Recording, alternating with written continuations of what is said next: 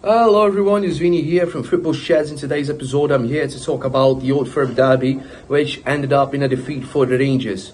Well, my thoughts on the game was, we lost, but we lost with some sort of dignity.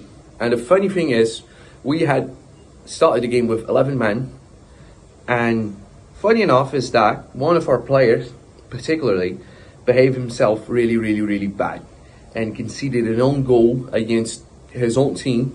And he was just doing everything wrong.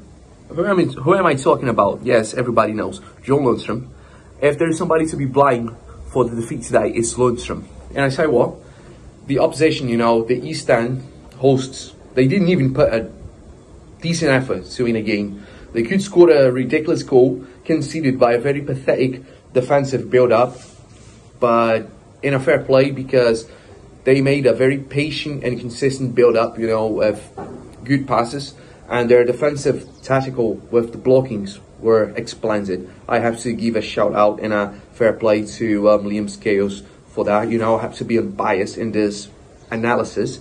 But anyway, it was a very narrow result, and the hosts, the East End mob, didn't do much. We could have draw, but John Lundstrom just scored a goal against his own team. That was really weird. And of course, we had a referee which openly supports Celtic, and he already admitted that, so what's the point of just having a Celtic fan, a guy who has a team, to blow the whistle in a derby like this? This is absolutely ridiculous, but this is a decision which only the SFA could have made. And we can't blame Philippe Clement, we can't blame the rest of the team. They did their job. But we had somebody in our own team which just screwed up everything he could and just got an own goal against his own teammate. This is absolutely atrocious, But we fought back. We imposed ourselves, We lost with some dignity, unlike the latest, the last Old Firms, which we just open space and just conceded because, we didn't show quality, not even to the fan. But this time, at least the improvising which the team had to do after Lundstrom was sent off was just was effective. It was an effective defensive improvise, which resulted with Rangers not conceding goals.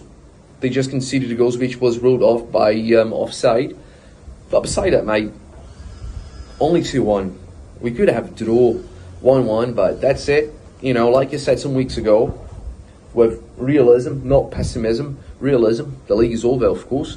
It's one more season, which we could have made a difference. We could have made something, but we just bottle it. We started the season with a terrible manager, screwed our budget, hired and just contracted terrible players, and by the end of the day, we screwed up everything and we could recover, but then we just went backwards again, losing important games at home, And now it's it, mate. That's finally over. That's it. A season which was supposed to be a very good season just ended up in a second place for Rangers, as usual, So it's pretty much it. It's always the same pitch, mate. Early summer disappointment and all that shit.